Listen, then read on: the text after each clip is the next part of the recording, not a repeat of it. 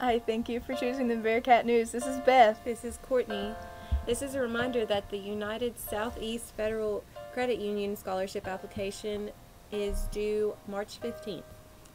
Thanks to everyone who participated in the Blood Drive Friday. There were 47 registered donors, and the winners of the movie tickets are Nicole Wright and Courtney Cross. The winner of the Netflix card is Tyree Bynum. Please stop by the nurse's office to pick these up. Apple Academy is looking for students who are 18 years old to work in the daycare this summer. Interested students should stop by Apple Academy to complete an application. ETSU is excited to extend an invitation to a college immersion weekend experience for high school students interested in pursuing a career in STEM with the degree program. The program is scheduled for March 31st and April 1st, 2017. More information is available in the counseling office. Back by popular demand are the Bearcat flip-flops. They are brand new design, bigger, brighter, and bolder. Get yours while they last from any VHS choir member or see Miss Harmon. The cost is $20 and the sizes range from women's 5 to 6 to men's 12 to 13. Hurry before time runs out. Attention juniors, applications are available for students interested in being a student representative of the school board for the 2017-18 school year.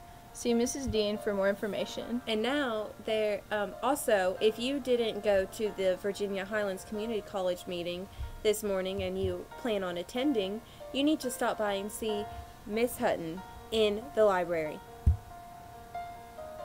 There were also changes to the spring sports schedule. The boys and girls tennis matches for today against Union have been postponed until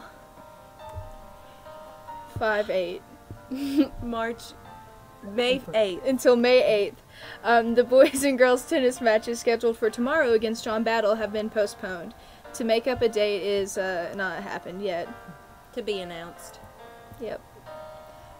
The boys and girls tennis matches rescheduled for April 20th have been moved up to March 20th to accommodate a trip that John Battle is taking. The boys and girls soccer matches for Tuesday and Thursday at Richlands High School has been canceled.